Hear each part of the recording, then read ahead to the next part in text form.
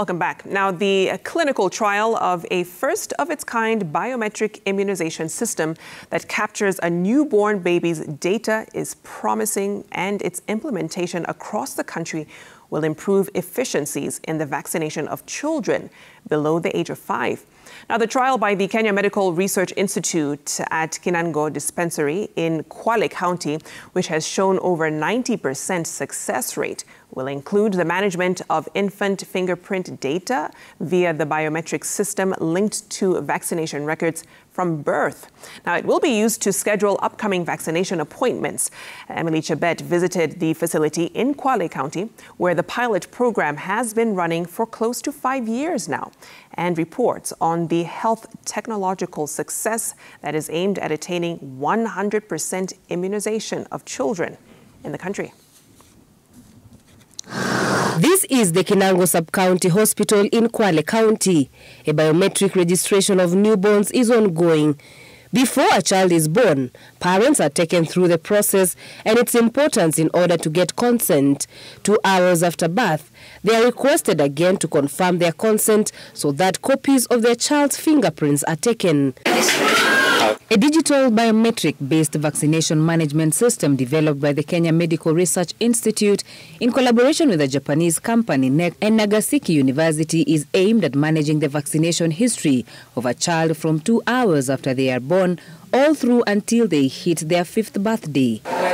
Fingerprint identification is used for the newborn children and voice recognition for caregivers. We've realized that we don't have a way of tracking children, especially about their vaccination system and history, and being very well when you talk about biometrics, when they are almost 10 years and so forth, and 2 years.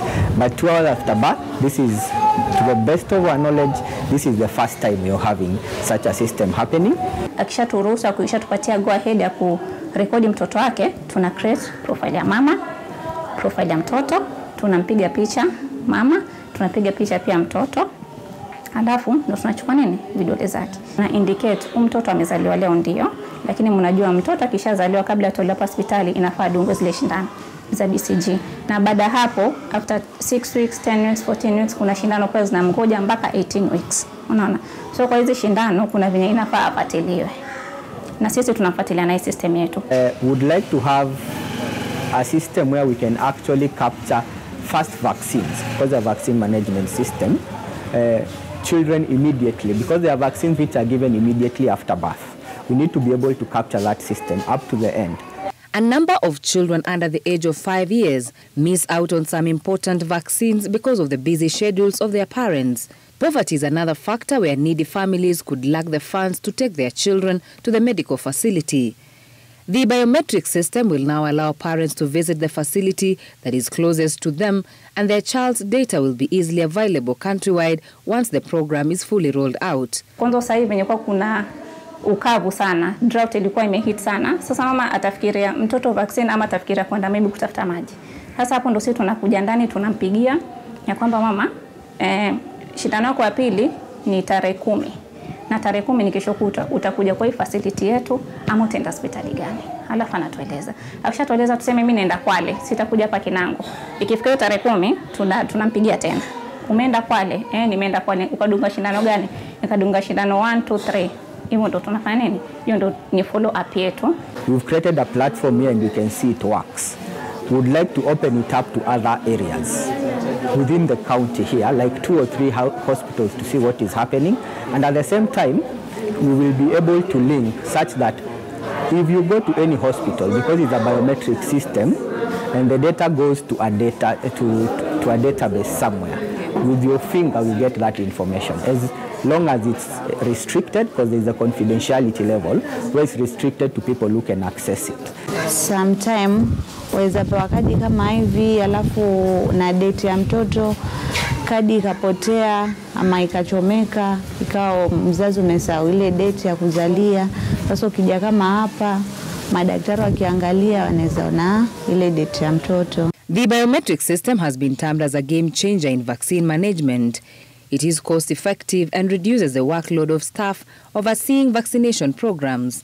Scientists at the Kenya Medical Research Institute are looking at advancing the system beyond immunization of children to data health management system in public hospitals, where patients' data is captured from birth to death for ease of health management and even easy access to birth and death certificates. Clinicians may ask relating on how you're feeling, have you ever had? But at the same time, there are common factors which even sometimes they are not able to get them there. In the long run, if we can be able to capture the person's clinical history from birth to death, it would actually give us a lot of information in improving diagnostics. Are we able to also come up with a system where we can understand the actual vaccine coverage in the community? If we find out there are areas where we don't get them coming back in the system, what would be the cause? Do we need an outreach there? Do we need to do? That will enable us make sure that in the long run, the vaccination system goes to up to 100. Our children are fully immunized by that time. The system is currently operational in Kwale County alone, but scientists are calling on the relevant stakeholders to embrace the emerging health technologies. Hii system yetu itakuwa huku kote Kwale County with time, lakini kwa sasa tuko pale patatu. Tuko hapa, tuko Kwale na Diani, ndio tumefungwa most recently.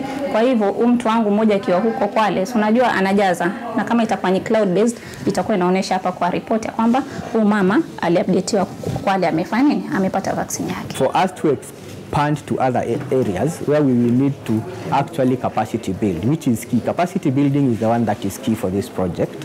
We will need further funding. For currently, we don't have that fund for that. We only have fund for making sure the platform works and advising the relevant stakeholders the importance of such a platform. The use of electronic medical records and biometrics is increasingly becoming important in healthcare facilities because of the value addition and easy access to patient data, improved workflow, and easy coordination of patient, hence improved service delivery. Emily Chebet, Citizen TV, Kwale County.